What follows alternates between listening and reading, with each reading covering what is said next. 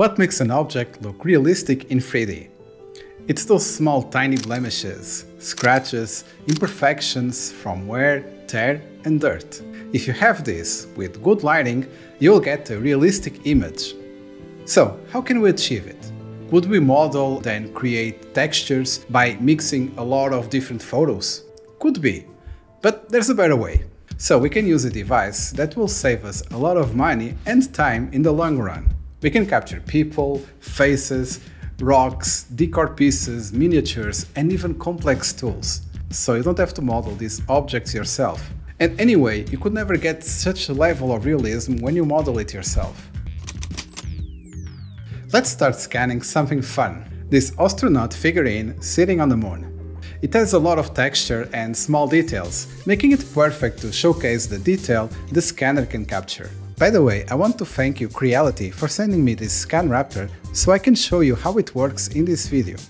The Scan Raptor, it's the world's first consumer-grade scanner with metrology level accuracy, and it has both near-infrared and blue laser modes. This means you can scan a wide range of objects with precision, with an accuracy of up to 0.02 mm in blue laser mode and scanning up to 50 frames per second.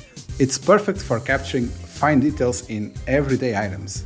It easily scans small to large objects and can scan black objects without assistance. I'm using a turntable, which is a plate tray from IKEA. You can easily get one of these yourself from your local store. Then I placed a lot of these reflector markers on the surface. I will use the blue laser mode, and these markers assist the scanner in aligning the model during the process. And since I'm using reflector markers on the surface, I can't scan the astronaut in its standing position. Instead, I'll lay it down and scan one side first. Now we can start the scan. The software will capture different angles, so you'll want to be sure the object is well lit, but without any harsh shadows. I'm rotating the object to capture all the details until the majority of the object turns green in the software. And when the scan is complete, I press this button to finish. The software automatically processes the point cloud. A point cloud is a collection of tiny dots that map the surface of an object in 3D. From here, I can fine-tune the model by removing any unwanted parts. Then I'll hover over the point cloud optimization and I select Auto. Usually it works fine. Now I need to scan the other part. So I just rotate the object and click this button to start a new scanning process. When it's done, I usually merge both scans by doing a point cloud merging. Usually the automatic option works fine, so let's go with that. Now all it's left to do is go to Mesh Settings, and I leave at 2 million polygons and select Whole Filling to close any areas that the scanner may have not captured. Let's take a quick look at the scan model. You can see how detailed it is, and all the fine details are captured throughout the miniature. And this just took a couple of minutes to scan. Imagine the time it takes to model a complex object like this. One last thing we can do is generate a color map. Clicking this color mapping icon will generate a color texture. You can see how it looks. I'll now export it as OBJ and load it in 3ds Max. You can see the geometry looks fairly clean, but with a very high density of polygons. So I'll use the retopology modifier on 3ds Max to get it down to 20,000 polygons. And this is how it looks. It did a great job retaining the shapes of the object. Now I'll load it into one of my projects inside Lumion, just the materials, and here's how it looks after rendered. Pretty cool, right? Let me know in the comments what you think of the results so far. Organic forms are complex to model due to their irregularities. They often have tiny blemishes, dots and imperfections that you would barely notice with the naked eye. I'll start with this pomegranate. Once again, I'll use the blue laser for this scan, and as soon as the majority of the model turns green, it's good to go. I'm scanning 3 parts to better capture all the details and later merge them in the software. Here's the results so far.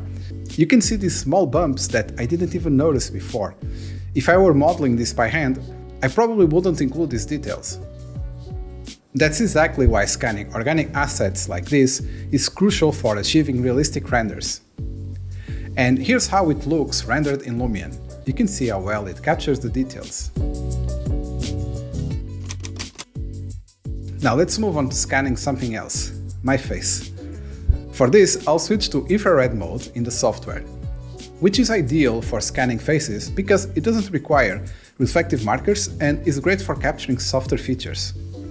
In the software, I'll select the face scan option to optimize the settings for detailed facial features. Scanning my face is simple, and I can easily do it myself by just moving the scanner around my face with my hand. But one limitation of this scanning myself is that I cannot capture the hair or the back of my head very well. For a more complete scan, including the back and hair, a more controlled setup would be necessary. And here's my face. You can see all the details it managed to capture. You can clearly see the level of detail it captured, from the contours of my face to the fine textures.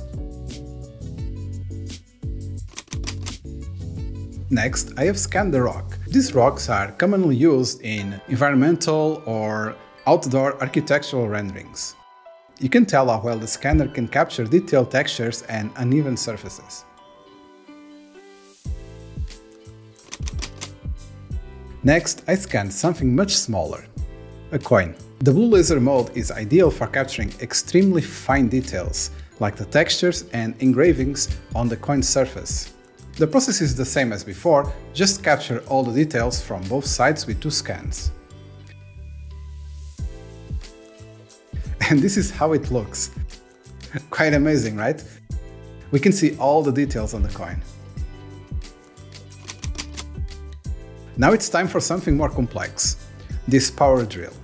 You can see the level of detail it will require to capture something like this. And this object took me about 5 minutes to scan, but you can see the level of detail that it captures. Looking at the final result, you can see the blue laser managed to capture a very good amount of detail. There are just some areas in the front that probably I will need to place some extra reflector markers, but other than that, it's a pretty good result. While the CrealityCR-ScanRaptor is great, there are a few things to keep in mind. It's not super portable, since it's tethered by a cable, so you are limited in how far you can go. But Creality will launch a wireless kit later, so let's see how it will go.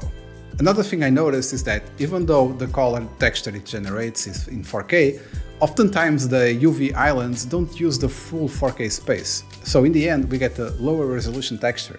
Also, scanning complex objects often requires multiple passes and adjustments, oftentimes asking you to go back to the position you were in before and start from there. And lastly, there's a bit of a learning curve to get everything just right, but after a couple of scans, you start to get the hang of it. So in conclusion, the Creality CR-ScanRaptor offers solid performance for capturing detailed 3D models. It does have a few limitations, but with practice, it delivers excellent results. And while it's not the cheapest option on the market, with features like the blue laser tool, makes it the best you can find at this price point. And let me know if you'd like me to make more videos exploring the scanner capabilities. And as always, don't forget to give the video a like, and I'll see you in the next one.